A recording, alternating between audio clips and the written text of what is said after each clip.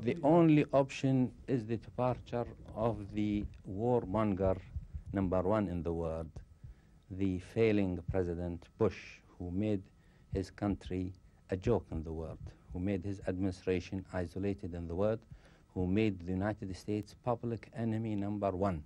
He should depart from, he should go away from presidency and leave the Americans lead a normal life with other nations, not a life of aggression, a policy of aggression against other nations. This policy has brought disasters to the United States.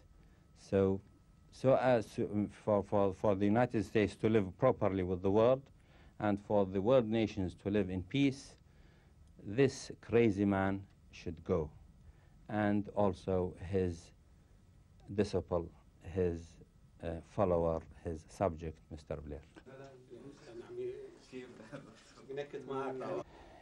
If the United Nations Secretary General withdraw the inspectors from Baghdad, as it did with UNICOM force on the border with Kuwait, this means that the UN Secretary General has abandoned its own responsibility in maintaining peace and security in the world. This is a quite unfortunate decision. It is a violation, a clear, a flagrant violation of Resolution 687 and of the Charter of the United Nations.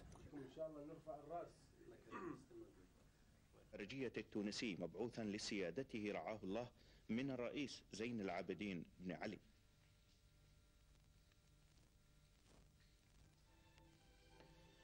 ونقل السيد بن يحيى للسيد الرئيس القائد نصره الله رسالة شفهية من الرئيس التونسي زين العابدين بن علي تتعلق بالعلاقات الثنائية والوضع السياسي في المنطقة والعالم والتهديدات الأمريكية بالعدوان على العراق، كما ضمنها سلامه وتحياته وتحيات الشعب التونسي لسيادته حماه الله، مؤكدا وقوف تونس حكومة